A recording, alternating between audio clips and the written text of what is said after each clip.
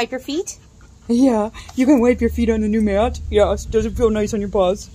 Okay. Take a look at all of those little dirt grabbers. Let's unbox it. Okay, it looks like it's wrapped in like a cardboardy type of paper. Yeah. On the back is a list of frequently asked questions as well as their answers. It's nice that they included this, honestly. So my doormat recently disappeared. I'm not sure what happened to it, but it's gone. Maybe it blew away. I don't know.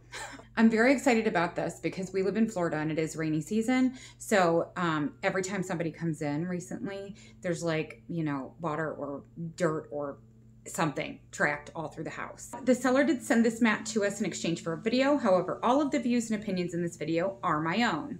I'm going to be laying it outside for you and, you know, just giving you my honest opinion in terms of the quality. Before I bring it outside, I do want to show you that it, even though it came rolled completely up, it does not have very much of a roll. Just in this one little corner here, the rest of it does lay flat, like right out of the box. Also, if you take a look, all of these little rubber pegs, they are going to get everything off of your shoes and trap the dirt before it comes into your house. These are like really, really nice. And I love the way this looks on video. As you can imagine, on the back, there are holes because each of these little dirt grabbers is pushed in from the back. See, I had a mat here, but it somehow disappeared. So let's just straighten this out.